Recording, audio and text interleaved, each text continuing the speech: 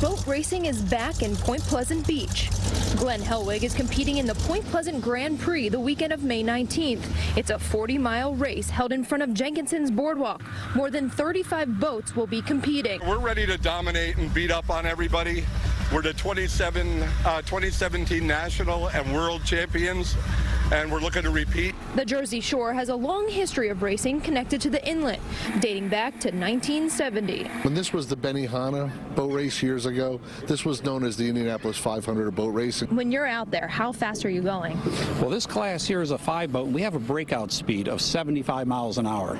If we go over that, we're going to get disqualified. Oh, okay. So you have boats out there, if last year, 2 years ago, the waves are 6 foot, 7 foot sometimes, and we're going 10, 12 feet out of the water. Very hard to go faster than 75 miles an hour anyway. So far, more than 35 boats registered. The event means big business for this small town. It's like a kickoff to our summer with the hotels and restaurants and of course, you know, like the boardwalk.